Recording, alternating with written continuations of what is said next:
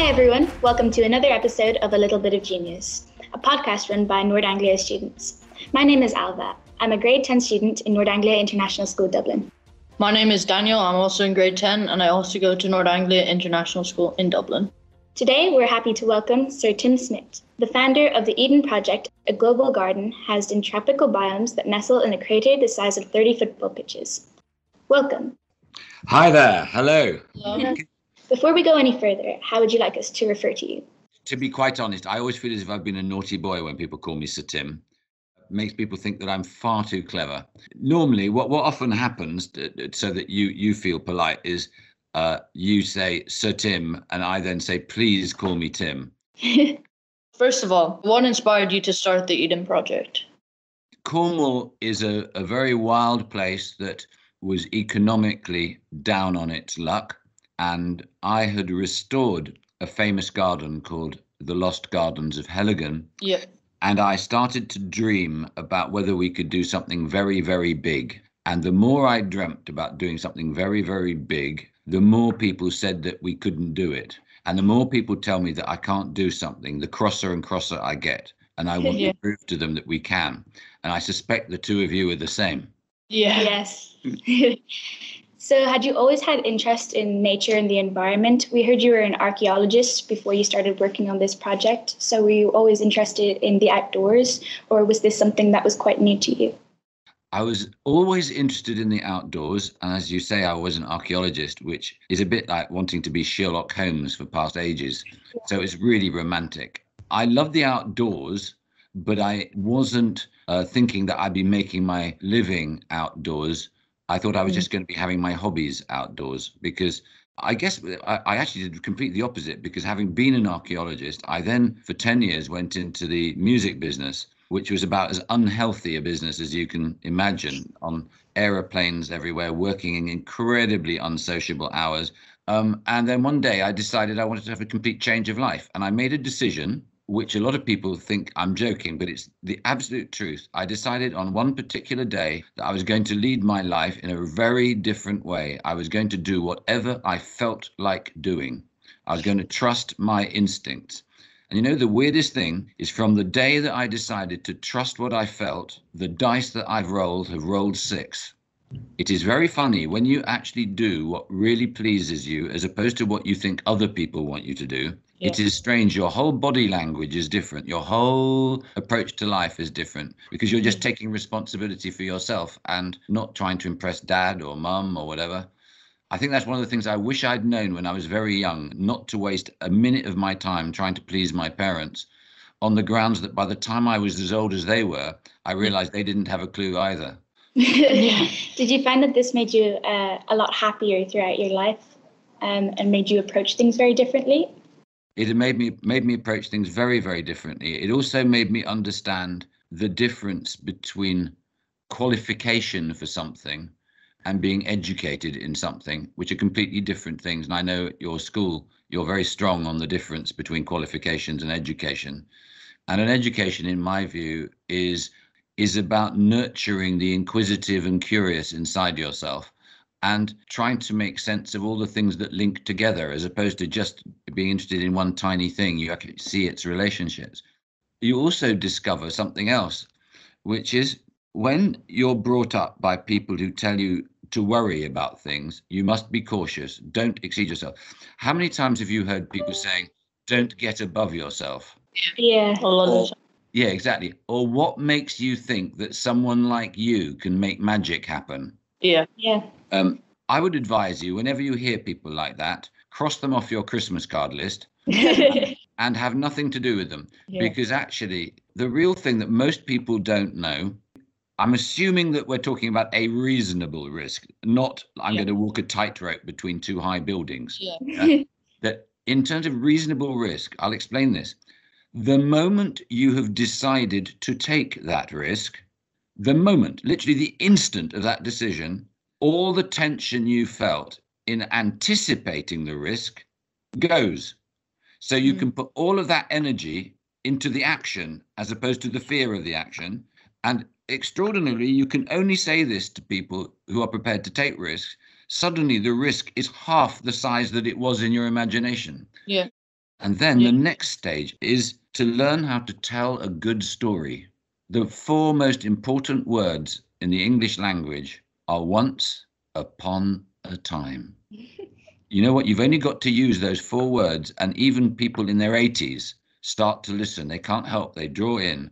And then you need to tell them a story of something wonderful, which everybody working together can achieve. And people want it to be so. They do, they want it to be so.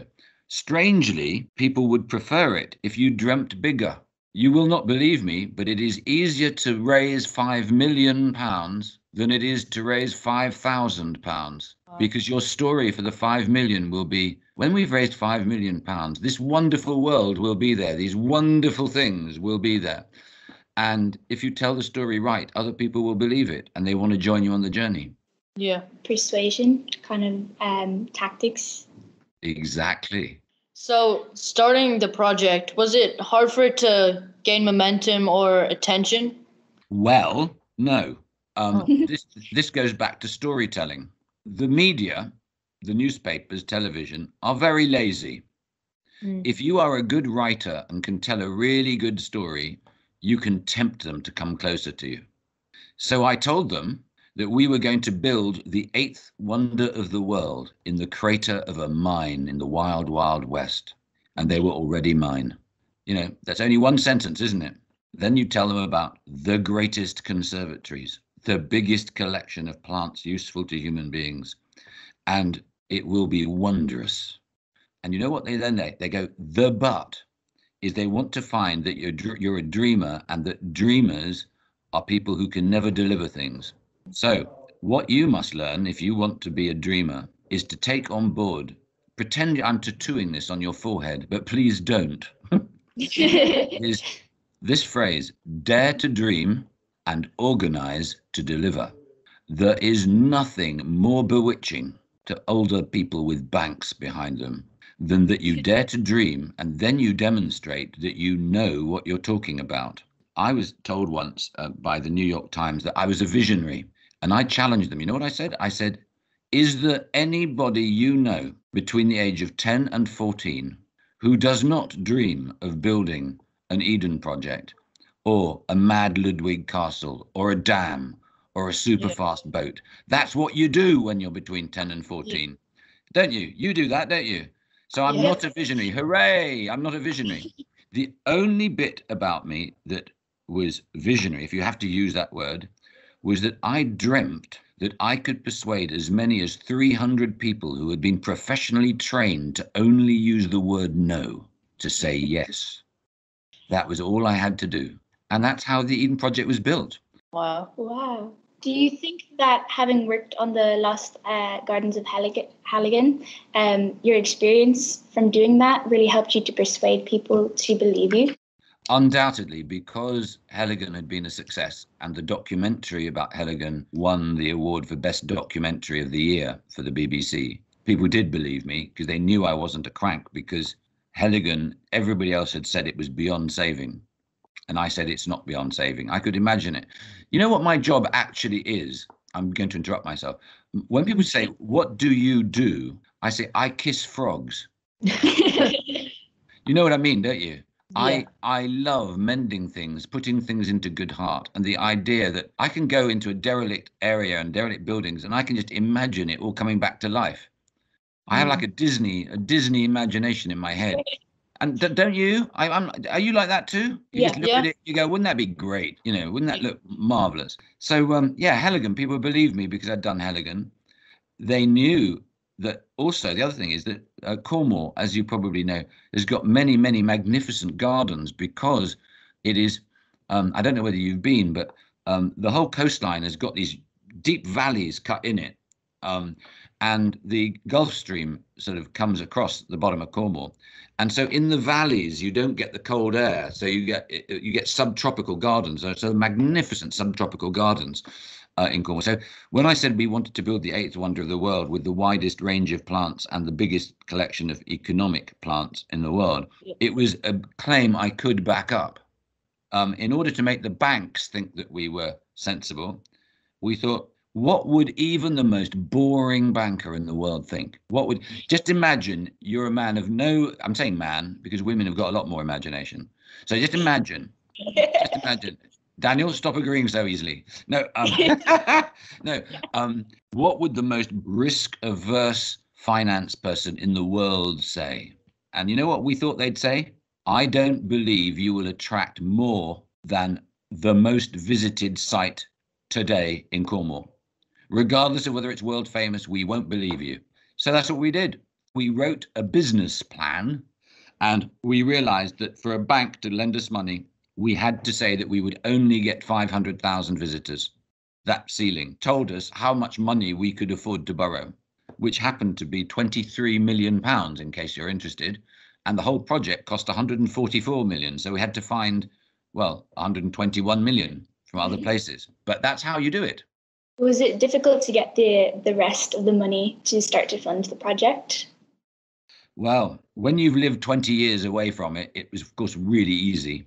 At the time, it was tremendously difficult. It was a bit like starting a country dance. When you look across a line, when you do line dancing, you look to see who's going to start first, and it was like that.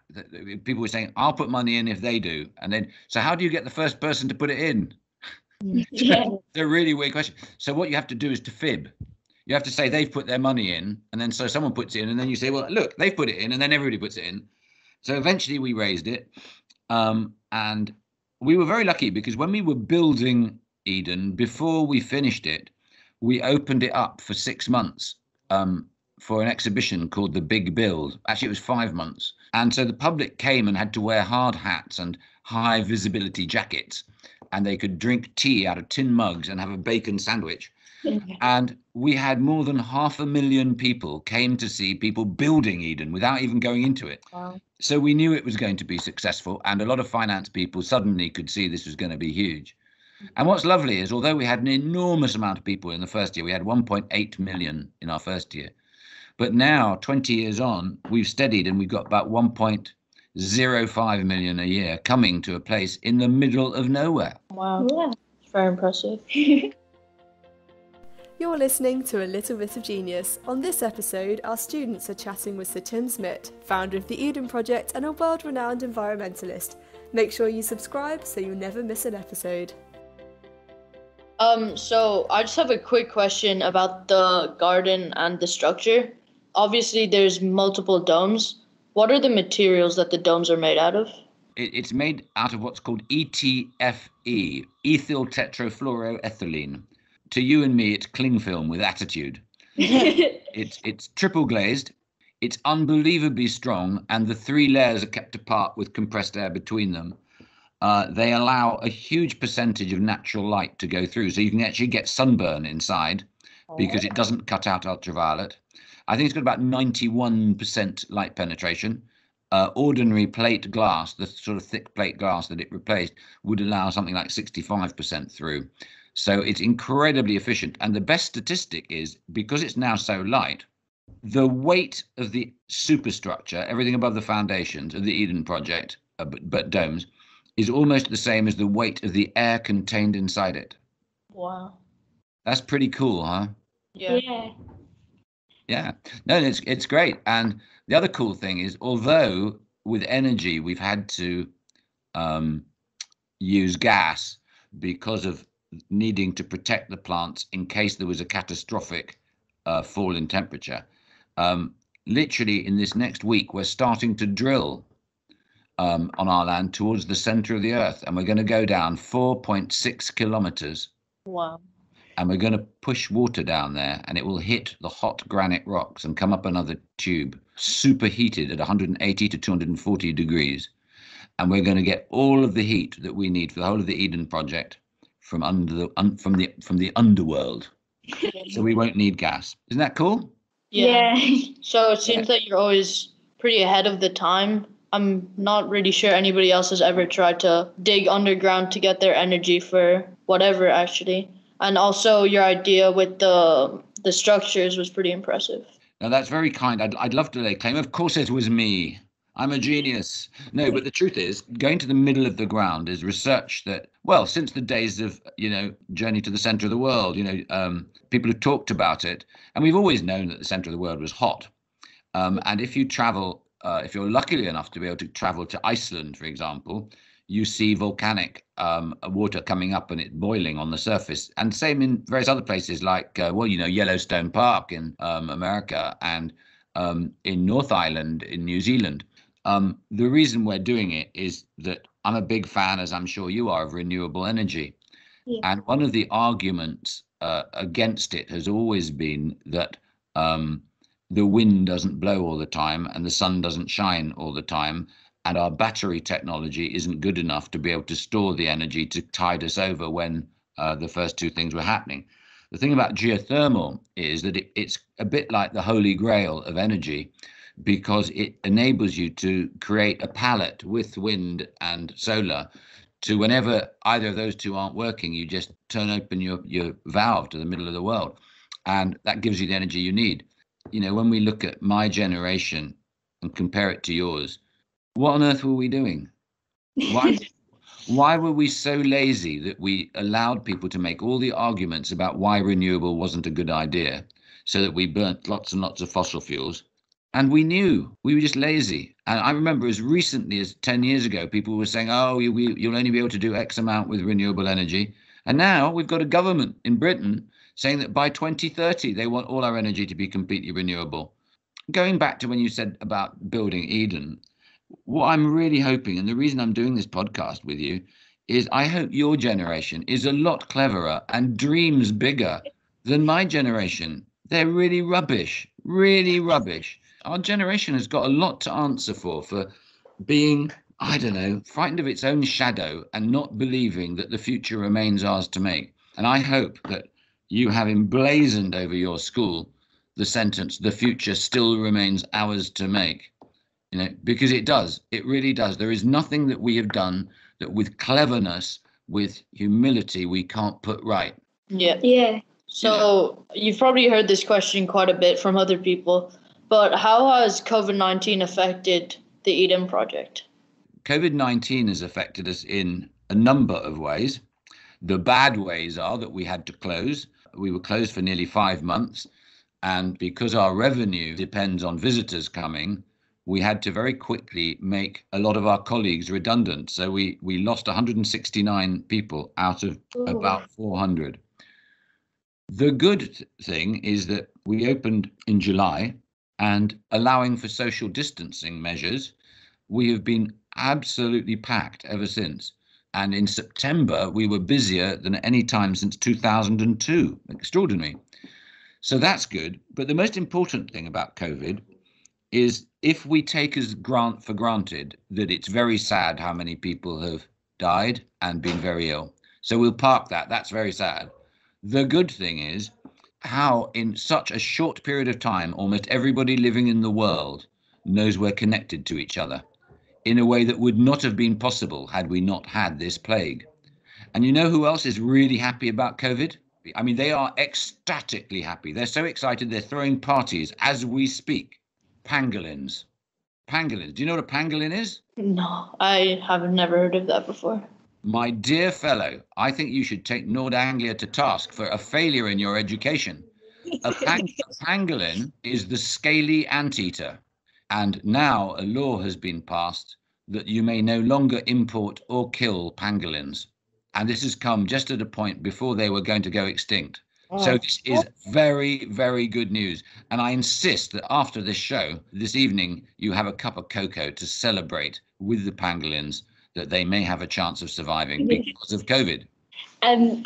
Finally, just for the last few minutes of the podcast, what do you think will happen going forward as far as the Eden Project is concerned, and just as far as the world and the environment is concerned with our generation and just the generations before and after us? What do you think we can do, and what do you think will happen? What I think will happen is that middle-aged men are always wrong about almost everything and should be ignored. What is actually going to happen? Within 3 years, there will be no factories making fossil fuel engines. I believe that within 5 years, most people will stop owning their own cars. They will be sharing cars, and most of the world's vehicles will be electric. I believe that the race to a solar century will go absolutely bonkers over the next 3 years, and that before you know it, we will be wondering what madness had actually been consuming us for the 50 to 100 years before that with our obsession about oil. You will see a huge proportion of the world decide they don't want to eat as much meat as they were doing before. So you will see the collapse of the big agricultural industries that are based on livestock, and people will continue to eat meat, but it will be meat that actually the consumers believe has been treated well and has not been in an industrial situation. I think that is very good. I think you will see the 3 fastest growing companies in the world will be what are called clean meat companies, companies that are making artificial meat out of a whole range of vegetable products.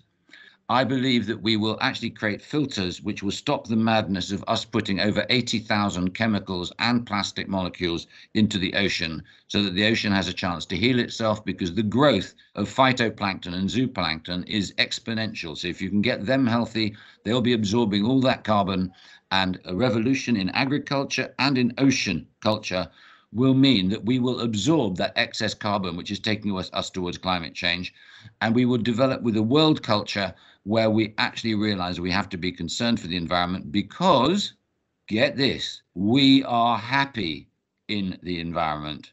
Humans are creatures, and it makes us happy to see beautiful skies, beautiful oceans, and beautiful forests. And I think it is time the world wakes up. And I think you are going to live through the moment that this giant Rip Van Winkle wakes up. Thank you for joining us today. You seem to have a great knowledge of how the world works, and you have a good idea of where it's heading. Well, Daniel and Ailbhe, well done. And thank you very much for your very good interview. For everyone listening, if you want to find out a bit more about this podcast, head over to the North Anglia Education website. Catch you again next time on A Little Bit of Genius. Thank you so much for listening. Goodbye. Bye-bye.